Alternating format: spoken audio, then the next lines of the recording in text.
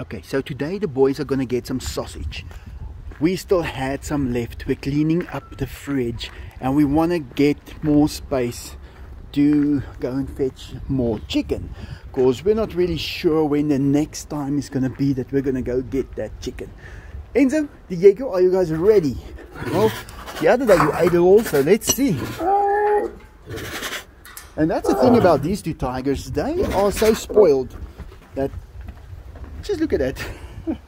The problem is, when a tiger is so spoiled, they don't necessarily just eat anything. They will eat it only if they can justify it. Diego?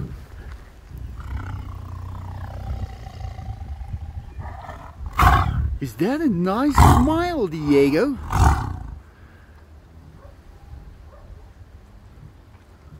Show me that smile again, Diego. Let's go see Enzo. Well, Enzo is still thinking, well, I didn't really order this. Come on, Enzo. There's always a little spiciness in the sausage, and the tigers don't necessarily like it. So that's why we leave it in the sausage form. Yeah, Enzo. Because if it's in the sausage form, maybe you won't taste the spices, Enzo. He's laughing about it. Oh, Enzo, is it funny? Is that funny to you? Show me again. Then you won't taste the spices, Enzo. Let's see him laugh.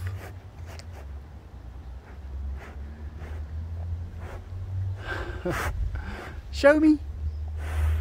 There it is. There's that smile. He's not really hungry. He ate so much yesterday, and this morning he ate 4 chickens.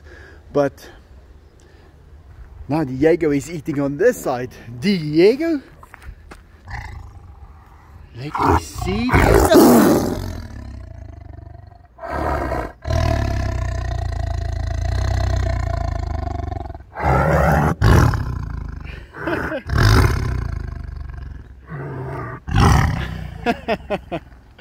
Diego, that was a nice roar. I don't know what it was, but it was a little louder than the previous ones.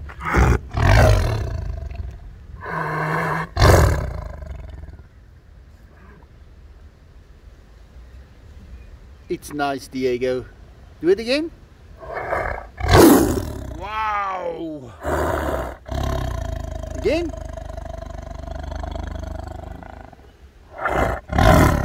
Wow, Diego.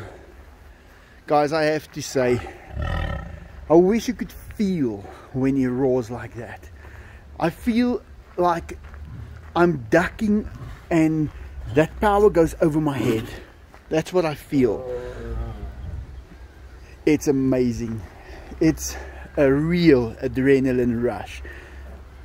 I once remembered about probably 25 years, 30 years ago, we went to a zoo and there was what we call a rooi kat in Afrikaans.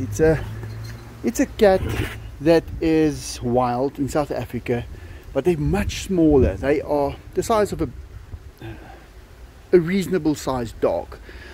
And that cat started to hiss and do his thing, and people couldn't walk past him. And I also went and I wanted to just go up to him, but every time he burst into one of those roaring, snarling, whatever you name it, and you would back down all by yourself. You don't even think about it. Your legs just walk in the other direction. Now, I remember that. That was nothing compared to Diego. When he does that, I promise you, you will remember that for the rest of your life. And like I said before, a few times people have come after me to my house when they found me at a shopping center or something, and I just stop in the driveway and they walk in, and then Enzo comes along and he gives them that growl, roar, snarl, I don't know what you call it. And 3 times I have had to wake those people up They were scared in asleep. They were not able to know what was going on. I had to wake them up and tell them to move away. It is something to experience. That's if you don't expect it and you don't know what's going to happen. And it seems like in nature, well, if a tiger would kill someone, they will probably put them in that sleep first. They won't even know it. I don't think they will feel a thing, because I've seen I had to wake those people up. And they are just walking between eating here and there. I'm going to leave them so they can finish their food. But yeah, tomorrow we're going to give them chicken again. I just want to get rid of all these other types of meat that I have, and we'll clean those fridges out, and they will eat chicken for the next few months. Now and then we'll have some red meat, but not much. Thanks for watching, guys. I hope you enjoyed it. Like always, have a great day. Come on, Enzo, come and eat your food.